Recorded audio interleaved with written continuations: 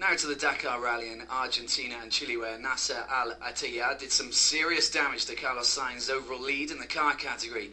The VW driver put in an outstanding drive in the stage 9, which was a tricky 338km special from Copiapó to La Serena in the Atacama Desert.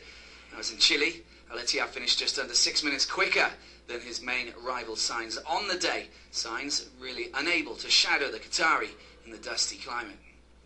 Now, Attyia's fine performance in the desert saw him reduce Sainz's lead to just 8 minutes and 36 seconds. Before stage 10, Mark Miller and Janelle de Villiers made sure that it was a fine day for Volkswagen as they dominated the top of the day standings.